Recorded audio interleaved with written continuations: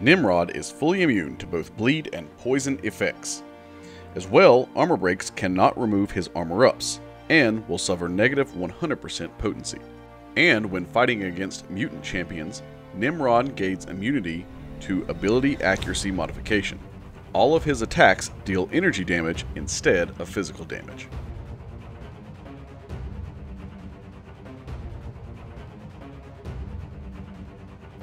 Nimrod will start each fight in Titan Protocol, and will swap to his next protocol called Blitz every 11 seconds, or when landing a 4th light attack in a basic combo.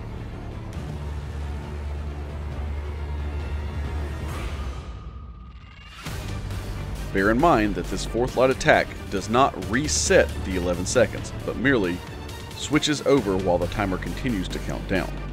At the start of the timer, and when the protocol timer expires, gain 1 armor up buff for 20 seconds. Nimrod will also gain 1 protocol charge per unique ability applied by each protocol during a special attack. Gain 1 protocol charge when gaining armor up, and when the opponent activates prowess or regeneration.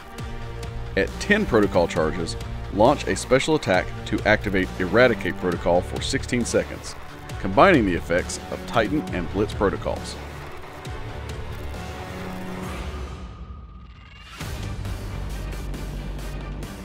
While in Titan Protocol, Nimrod will have 20% damage reduction from all incoming critical hits, and plus 25% potency per armor up. When the opponent launches a special attack, inflict a Cowardice debuff, reducing special attack damage by 40% for 15 seconds. And in Titan Protocol, well-timed blocks create 1 armor up.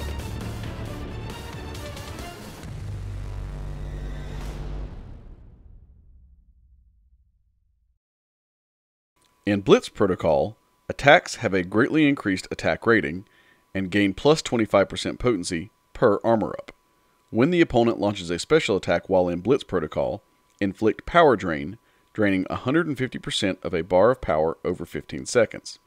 Attacks remove 1 prowess and regeneration, replacing it with a shock debuff over 1.5 seconds.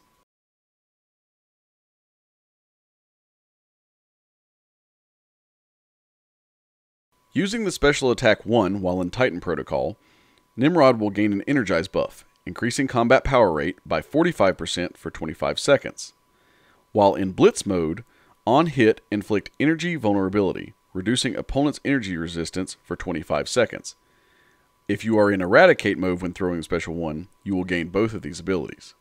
Using the special attack 2 while in Titan Protocol, Nimrod will gain an Unstoppable buff for 5 seconds. The duration is paused until the special attack ends, and while in Blitz mode, each hit inflicts a passive shock, dealing energy damage over 2 seconds. Again, if throwing the special attack while in Eradicate mode, you will gain access to both abilities. While in Titan mode during the Special 3, Nimrod will gain Self-Repair, regenerating 12.5% of missing health over 15 seconds. This effect ends early if Nimrod is stunned, and while in Blitz mode, he will deal a burst of energy damage based on the opponent's missing health. Again, throwing this special attack while in Eradicate mode will gain access to both abilities.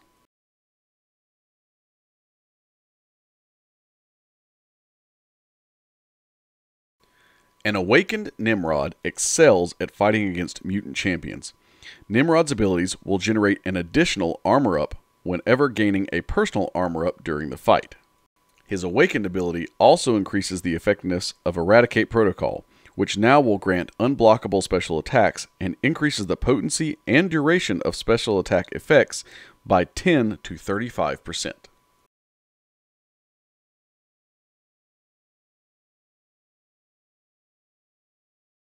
Nimrod is a fairly straightforward character to play. You will spend most of your time, at least I have, in Titan Protocol. Titan Protocol is where you will gain your armor up buffs and protocol charges when performing well-timed blocks. So, remember that your protocols will shift every 11 seconds, but you can change them back to the other protocol by using a 4th light attack in a combo. So what I have found the easiest to do, you start in Titan Protocol, use your well-timed block, and then a combo of 1 or 2. Then allow the opponent to attack again and use your well-timed block. Again, this will give you an armor up buff and increase your protocol charges. Your goal is to get to 10. By doing it this way, you will be able to utilize as much of your Titan protocol time as possible.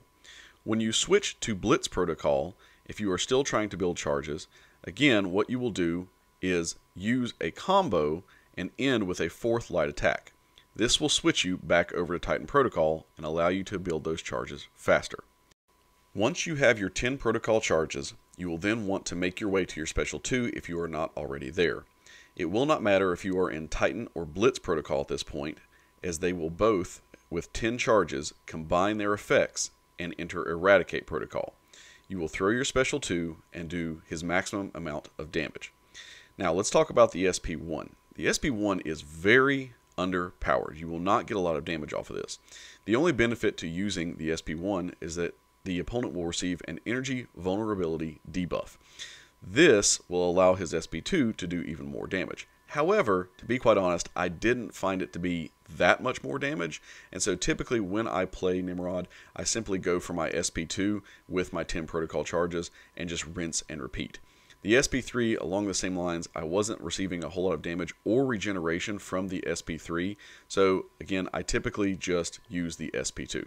So again, my rotation for this is you're going to start in Titan Protocol, and you're going to stay in Titan Protocol as much as possible, either letting the timer run out or using your 4th light attack in order to gain your Titan Protocol back. You will use your well-timed blocks, and then 1 or 2 hit combos and allow the opponent to attack again, utilizing as much of your Titan Protocol timer as possible. Gain your 10 protocol charges, and then fire off your SP2 for maximum damage. Now, Nimrod is also tailor-made to fight against mutants, and he does much better in matches against mutants. For instance, if they have a regeneration or a prowess buff, you can then use your Blitz protocol mode to turn these instantly with a hit into a shock debuff. So you'll get rid of that regeneration or that prowess. Very useful against Magneto or Wolverine, anybody that can regenerate and or gain a lot of prowess. In addition, when he is using his well-timed block, if he is awakened against mutants, he will gain 2 armor ups instead of just 1, allowing you to build up those protocol charges a whole lot faster. Finally, he is almost a cater-made counter to Archangel, as he is immune to bleed and poison, and against mutants, he is immune to ability accuracy modification. So overall, Nimrod does play a lot better against mutants.